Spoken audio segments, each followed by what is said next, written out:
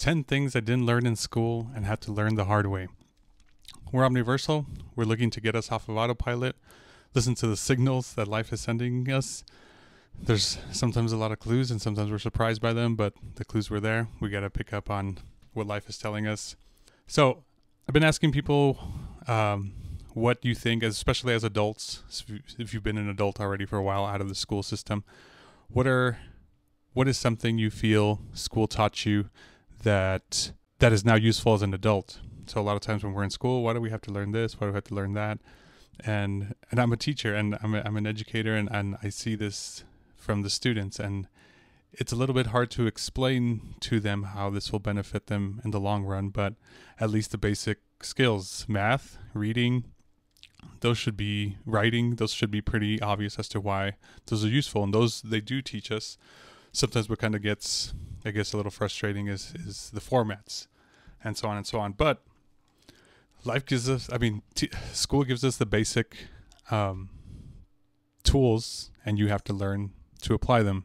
And I think one of the reasons it feels like school doesn't teach us this is because they don't make us apply it. So if you're using math, they give us word problems and stuff, and you have to solve the math and make the word problems, but they don't actually apply it, like make you do that, like live out that word problem. So if you're trying to find the area for some room, maybe they should show you some room, or like even use the actual room that you're in. You have to do this much.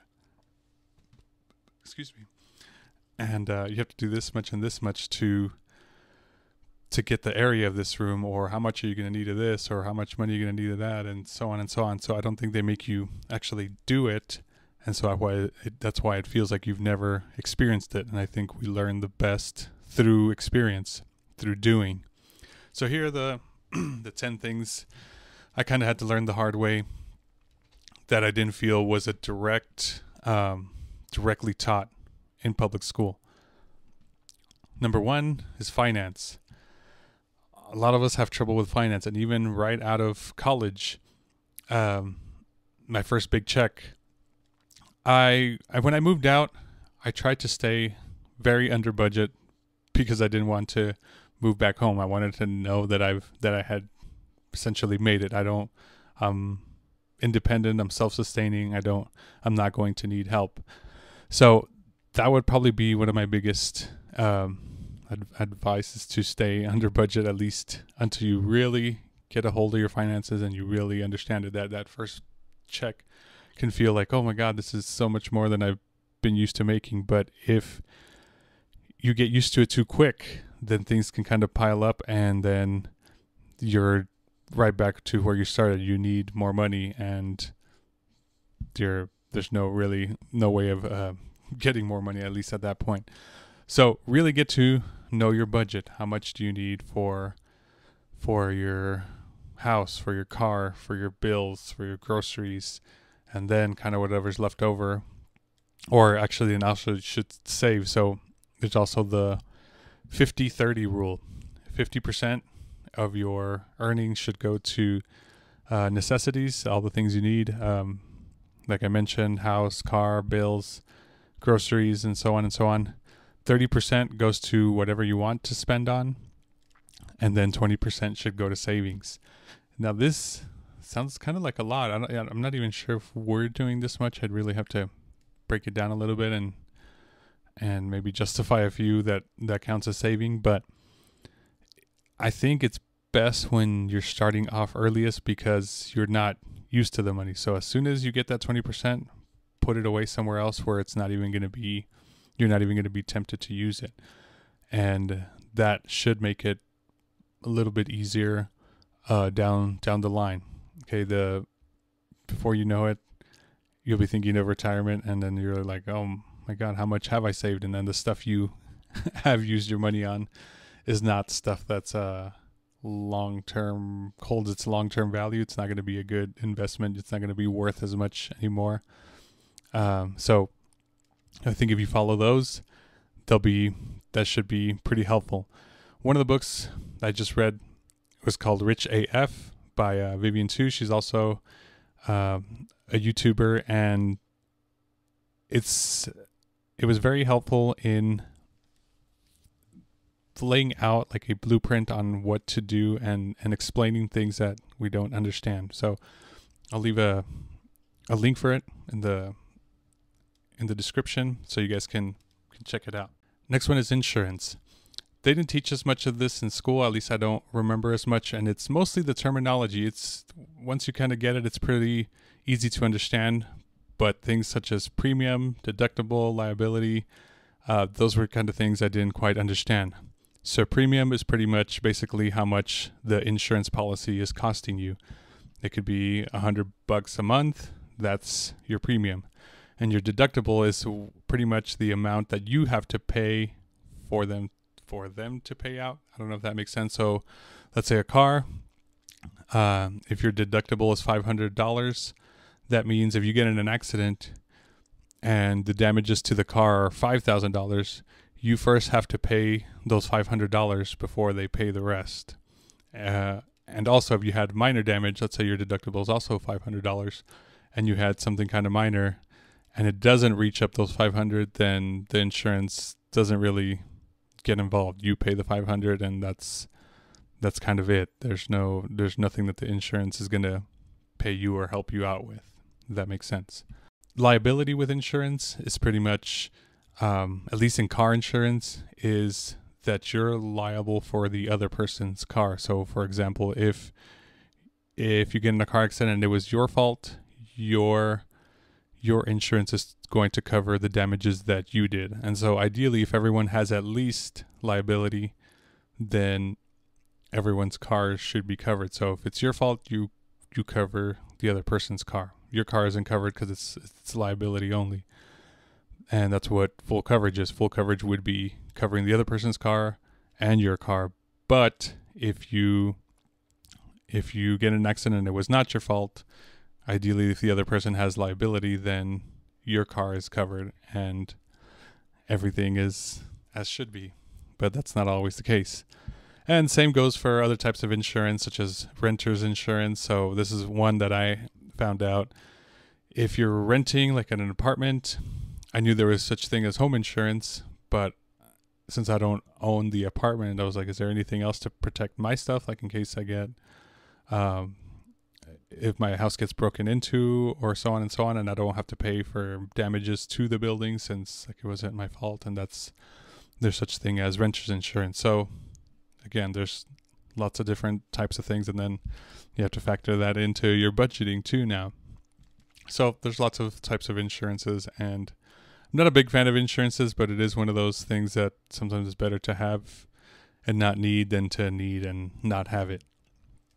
Next one is mortgages, home maintenance, car maintenance. So kind of once you're kind of out on your own,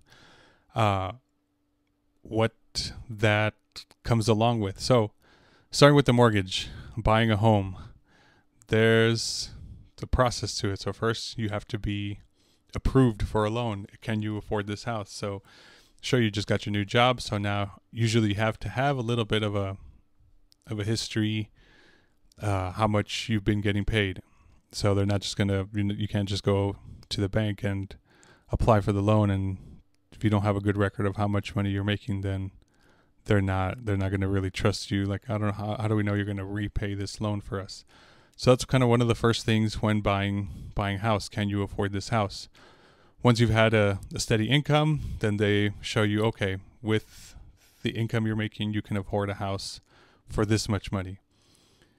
And also, along with that, they usually give you a bigger amount than you could probably actually afford. Whatever, I honestly don't remember the number, but it can be more. And so you're like, oh wow, I can afford this much, and then you get the house, and then you realize that it's probably a bigger chunk than you were anticipating.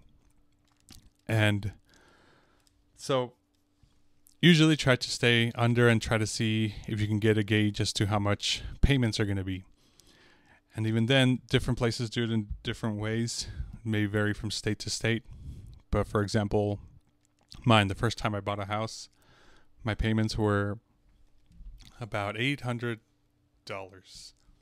And that payment gets split up into three ways.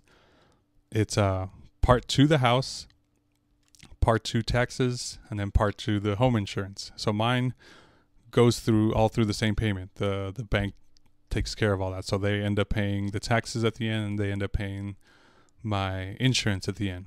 I think there are options to where you can have this separated, but if not, you can go, that's probably the easiest, one stop, one payment. Now the part that also the type of loan I got, they said is a fixed interest rate, meaning you're already set, and my understanding was your payment isn't going to change. So it was $800 some. So I'm thinking, okay, this is going to be my payment for the next 30 years. So come the next year, and it went up by about $400. So now it's at like $1,200. I was like, what? You told me this was going to be $800. And so the part that is a little misleading is that the part that goes to the bank, that's the part that stays the same. So let's say they split it in half. From the $800, the bank was getting $400 for that, $200 for taxes, $200 for insurance. So the part that goes to the bank, that's the part that stays the same. They're always going to be getting the $400. The other parts, the taxes and insurance, those are kind of out of their control. So that can be, if taxes go up, then your payment's going to go up. And if insurance goes up, then your payment's going to go up. And so that's how that changed. And sometimes if you don't have enough, so usually it's based on estimates. They're going to separate this much for taxes because they won't know how much taxes are coming till the end of the year. And if they don't save enough for the following year, they try to take that into account. And that's where mine came in. So mine wasn't enough for that first year. So the next year, it was what is called an escrow account. That's pretty much where they save all this money. And they said your escrow account didn't cover it. So now we need kind of an advance. We need to have at least this much more to put into that account so that your regular payments do cover it. And if not, then we're just going to shift all your payments for you to pay it off little by little. So that's pretty much how my payment went up. And so now I watch out for it every year, make sure my escrow payment is where it should be, or at least a more manageable position. And so now you have the home, it's yours, and now it's maintenance. You're the landlord now. So if something goes wrong, you have to fix it. If there's plumbing issues, you have to fix it. If there's electrical issues, you have to fix it. It's not like an apartment or a rental home where you don't own it. You can tell the landlord, hey, so and so, this is busted, my fire alarm's not working or whatever. Then they come and fix it because that's their responsibility. But now if you own the house, that's your responsibility. So I don't know if there would be ways for them to teach you this in school, but again, it's one of those things that it would be nice to have at least more experience, more thoughts or put to it, make you think about this a little more. Along now with having your own home and being a little more independent is car maintenance. So taking care of your car, routine maintenance. When are you supposed to get oil changes? How often should your brakes last? How often do tires last? How long for rotating the tires? And all that stuff can kind of save you money in the end, and it'll prevent car troubles. And I think explaining or making you go through these things as to why it's important. So if you understand how a car engine works, then you would understand why the oil needs to be changed, or why it's so often, or the tires also having to be rotated and how they wear. And so at least make you think about it, like, okay, if it's been this long, then maybe they're worn out this much, and so on and so on. So again, I think that kind of only comes through experience. Next one is credit. So especially in college, so trying to get us to build up our credit. And I remember getting my first credit card in college, and that's a terrible place to get, or a terrible time in life to get a credit card, because college students are usually broke. probably have very little finance skills, and yeah, that's just sounds like a recipe for a disaster. So I got my first credit card, and I maxed it out, and it was hard to keep up with the payments. And if I honestly don't remember that well anymore, if I got a second credit card. Long story short is I've maxed out credit cards a total of 3 times when I was younger. And until I reached the point where one of my options was a consolidation loan, which pretty much gets all the debt from all those 3 credit cards, puts it into one new loan, and gives you a lower interest rate. So that was the perk of it. So, and then the other perk was that they close out those accounts. So let's say I had the 3 credit cards, and the interest rate is at probably at least 15%, but probably higher. So the consolidation loan puts all 3 of those into one loan and a much lower interest rate, probably like 5 or even 8%, but that's at least now half of what we were doing before. They close out your account, so you're not even tempted to use them. And now you kind of start fresh. You pay those off. They're done, and you can start over. So I haven't made that mistake since having the consolidation loan. So yeah, 3rd time's the charm. And also, again, if you read the book Rich AF, it has a lot of tips on bringing down debt. Next one is cost of living. So for when I first moved out, I didn't know how much things cost. So how much is rent? How much is gas for my car? How much are maintenance things for my car going to be? How much are groceries? How much are my bills going to be?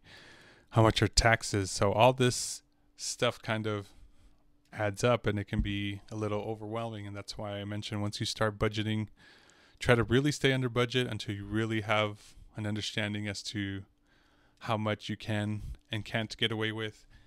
And then you get a little bit of a better idea. The next one is medical insurance.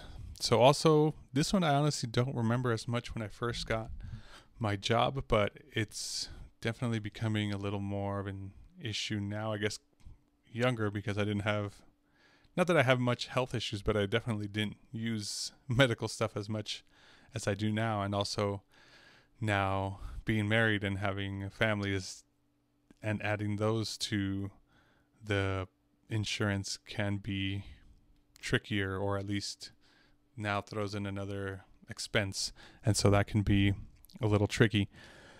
So another term that I didn't know with medical insurance was a copay, which is almost to me like a deductible. It's how much you pay for that service. But what's different is, like in a car accident, you're not planning on getting into a car accident. So there's no, so that's what the copay is. On a copay is pretty much more of those planned times you have to go to the doctor when you schedule an appointment. That's what your copay is. So you just pay a little chunk, and then the insurance is paying the rest of it. And so that's the difference from a deductible. A deductible would still be if you have to have a procedure and you weren't planning on it, you still have a deductible you have to meet and pay that amount. If it's under that amount, then you pay it on your own, and then the rest. And once it is over that amount, then the rest is paid by the insurance. One of the other ones, along with medical insurance, is an HSA and FSA. So an HSA is a health savings account, which from reading the book, also Rich AF mentions that it's a very good thing to have. So if your company offers it, definitely take it. And so what the health savings account is pretty much you saving money towards that account. So it's essentially like insurance. So whatever money you would put towards your insurance, let's say your insurance cost $100, you can add $100 to there, and this money is only allowed to be used for health stuff. But at least it's not a kind of lose it with insurance. You're paying monthly, but if you don't use your insurance, you're pretty much losing it. So here it's actually saving up. And the thing I just learned from this is that the health savings account is for medical stuff, but once you reach 65, then that money is up for grabs. And this money also grows. It's invested. So it's not just dollar for dollar what you put in. So if you've put in $5,000, it's essentially being invested in it, or like interest. It's growing a little by little. So you're not only going to get those 5,000 that you put in, you're going to get 5,000 plus a little more because it's being invested and it's growing. The alternate one is the flexible savings account, which is similar to the health savings account, but it is a more use it or lose it. So the same thing, you can put your amount in there dollar for dollar. So if you put in $100, then you get those $100. But I think it's an amount for the year. So if you estimate you're going to use $500 for the year in medical stuff, and that can go towards like glasses and contacts and dental stuff. So that can be helpful, but also if you don't use the full amount, then you lose it for the next year and it doesn't grow or anything. So definitely it's usually kind of one or the other, but if they offer you an HSA, I would definitely try to take advantage of that. So the next one is cost of life events. And if you can tell, I'm kind of progressing through my own life here. So now the next thing is a wedding. So how much do weddings cost? And that can vary very much from when I got married. So and that can be also as cheap or as expensive as you make it. There can be some pretty good deals you can get at a local party hall, and it can be all inclusive. It includes food and DJ and parking and security and blah blah blah. But if not, it can be much more expensive. And kind of sometimes the way we thought of it, it is a big event, a big life event, but you're essentially paying for other people. And so especially sometimes it'll come with paying for possibly people you don't like. So we try to keep it a little more manageable and not as lavish or whatever. And we also wanted to spend more on the honeymoon. That part is for us, so why not spend on it more there? Next one is cars. What is the cost of a car? So for when I bought my first car, I did buy it pretty soon after I got a job. I was going to wait, but then I did start having car trouble, and so I kind of caved pretty easily and got a car. And that's pretty good and all, but also cars, you have to realize what the use of the car is. Is it just from getting you point A to point B?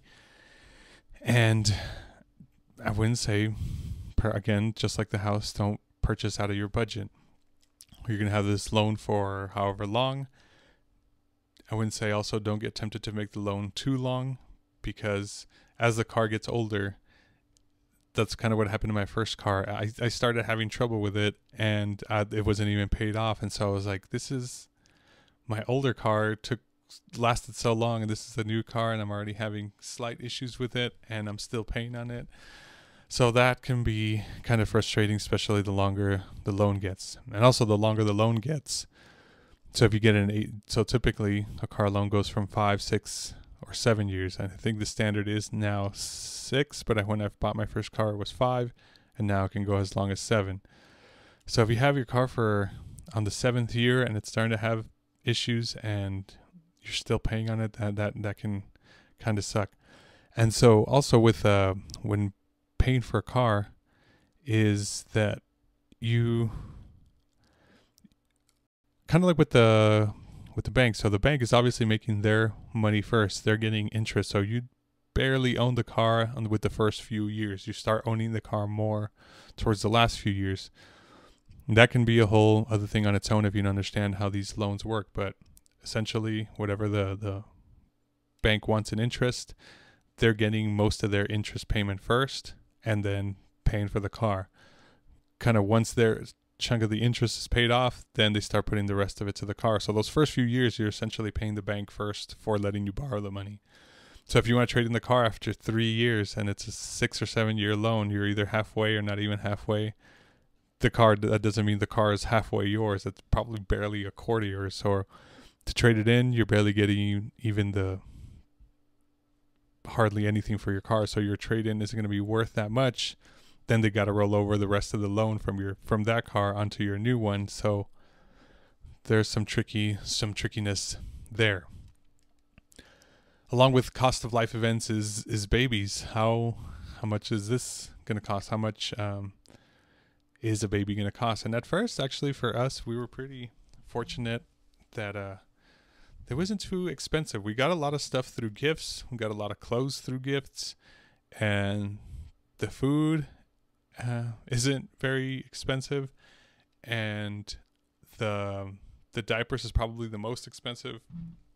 But we also had a diaper shower. So if you're having one, I would recommend have your friends see if one of them will throw you a diaper shower, and that one's pretty much where the party, they just bring you diapers, and I think ours lasted for about nearly a year. And also, if they're obviously growing and changing sizes, you can probably take them back to you can take them back to the store and just switch out the size. So if you had a size small and they already outgrew it, take it back to Target, Walmart, wherever you bought it, and they'll switch out to the correct size. So, along with other life events are divorces. So it can be another unfortunate thing, but another unexpected thing. And how can you learn about this? Pretty much only through experience. And one thing I've heard is that it's up there as one of the most traumatic events, along with like a death, and also one of the more expensive ones. So essentially, you think once you getting a divorce, you're splitting it into two. And from what I've heard is it's essentially splitting it into three, because the lawyer is getting that other chunk. So both lawyers help decide what each side is getting. And so you're essentially getting 1/3, the other person is getting 1/3, and then the lawyers are splitting the last third. So just be very careful when you're getting into marriages. Make sure that you realize this could be a possibility for later. And another cost of life events is funerals. So that's a terrible time to have to worry about money, and then it's just another kind of lump sum thing that's loaded onto you. So there are also options for that. There are cheaper options. I think cremation is fairly cheaper, but also there are plans to pretty much prepay for this, so nobody has to worry about it. And that's also what through your benefits, they usually offer a sort of life insurance, and sometimes it's one of the smaller ones where it can just be about $10,000, and that doesn't mean that's what your life is worth, but that's essentially more of a funeral cost insurance rather than a full life insurance. Next one is technology. So I'm a older millennial, and I did get to have technology in class, but if you kind of think about it for a second, with Gen Xers, I think, is that the older one? Yeah, I think so. Gen Xers, I don't know how much experience you got to do with technology. And it might have still been like computers, but they definitely don't do what computers do now. And probably a phone is way more powerful now than what a computer did back then. So for some of the older generation to never have had a lesson on how to do any of this stuff can be kind of scary too, that so much technology is coming out.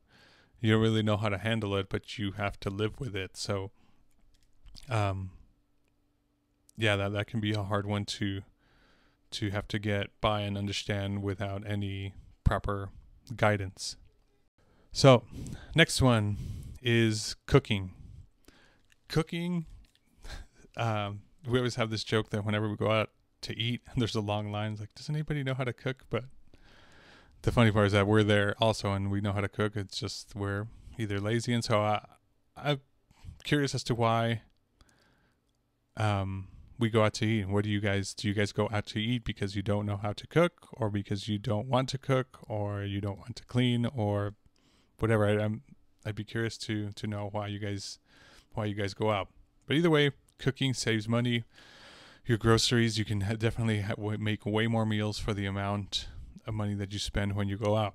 And again, it's fun to go out every once in a while, but to make it part of your budget, that's definitely money that can be way better spent. And cooking doesn't really have to be hard. It's pretty as easy or as hard as you make it. Also, but also it's not going to get any easier unless you do it through experience. So you gotta practice it. You gotta get all those bad meals out of the way. You're not gonna get to a good meal without those bad meals. So just kind of push through it, and eventually you'll get a little confidence boost where it's like, no, this isn't too bad, and what I made is pretty good. And then you don't even have to follow recipes. You can just kind of wing it and do it on your own, and it's great. All right, before I continue into these few last ones, if you could take a moment right now and subscribe or like this video if it's been helpful. Let me know which one of these has been the most impactful to you, which one you need the most help on, or which one you had the least education on. But these next few ones are a little bit of my favorite ones, and I didn't learn them in college, and so it also got me thinking that if you're leaving out into the real world with only a high school education, and you already feel like high school didn't prepare you for anything, that can be a little scary if you kind of think about it. So you have to learn all these things on your own through experience and everything. So the next one is psychology and sociology. So these I liked a lot because it was stuff that I definitely didn't learn in public school, or at least they didn't have its own class. You might have learned a little bit here and there, social studies and whatever, but it's very different in college. And Bill Maher was mentioning the other day that he's pretty much now diminishing the value of a 4-year college, which, excuse me, I can understand. It's getting expensive and so on and so on. But it made me think as to what he was mentioning, that you could just go into a trade school or just go straight into your craft, that you don't need to learn all the basics again. And to an extent, I agree. But there was something about college that made you learn it a different way. And so one of the psychology and sociology was one of those classes that you were required to take, but it had nothing to do with my major. So if you guys could answer this one too, what classes did you take that were not part of your major that you feel had a big impact on your college education, or even just the way it shaped you? So psychology pretty much tells us how our brains work, and sociology pretty much tells us how all of our brains working together works, what kind of patterns it creates. And so with psychology, you start understanding how your own brain works, and then how other people's brain works, and then how your brains work together and dealing with each other, and working together or not working together, and so on and so on. So it was fascinating to me, and it's still one of the subjects I like a lot now, and I still continue to try to learn about psychology and sociology, because it just gives you a different perspective as to how to put yourself in someone else's shoes, and why people do the things they do, and why we do the things we do. And so I thought it was useful. Along with this, a little bit, etiquette and pragmatics. These are respectful behaviors, the accepting of different cultures, and being aware. So there's a video I recently saw that how now opposite Gen Zers, the younger generation, is having trouble getting jobs, and this is after getting college degrees and so on. But then they mentioned a lot of the stuff that's kind of shooting themselves in the foot. So if you're a Gen Zer, I'd like to hear some of this and see if you're having issues with this. But some were kind of respectful behaviors, and not that they're necessarily being disrespectful, but it's also not the typical norm that either you've been used to or taught or not taught. So a few of the ones that they mentioned, like when they're going to job interviews, was lack of eye contact, no eye contact with the interviewer, or not dressing up for the interview, and being a little too upfront with your expectations of it, when kind of it's kind of opposite. You're there, I guess, to make a case for yourself, not the other way around. They're not making a case for you, for them, for you to want them. So it was very interesting to me to see that. And maybe, I don't know, that's an older generation thing, and that's something that is definitely not taught. And maybe to an extent it was taught before, but it's definitely not taught anymore. And you kind of learn a little bit through your teachers, like, be respectful to your teachers, but sometimes what does that mean? And we need to learn to apply this, keep applying this outside of that situation. And the next one is also another one of my favorites, is kind of going along with psychology and sociology. It's one of those more abstract things, and it's ethics, religion, and spirituality.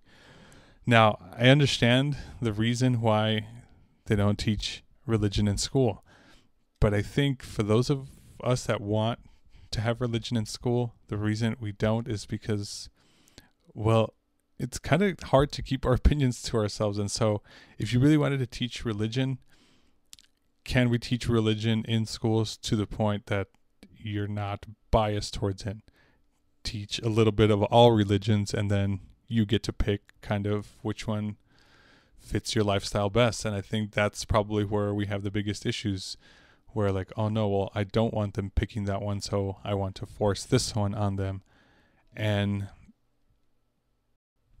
I think that's pretty much the biggest issue with it. If we could handle that, then I don't see why we couldn't have something like this back in the classrooms. Along with ethics is also kind of similar, but there's pretty much no right or wrong answer in ethics. And I think that's also part of the issue, is that the answers seem very obvious, but also you're not,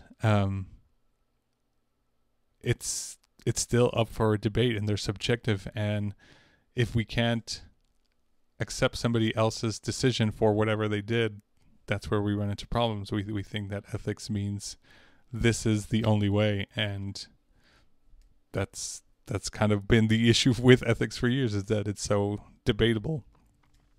And same thing with spirituality. Maybe it's not necessarily a religious per se practice, but it is something that is more abstract and up for interpretation, and different people see it in different ways. It has a different shape, and so it's going to be hard to. And so if we could accept different opinions and different perspectives, then I think there'd be little reason why we couldn't keep it in school.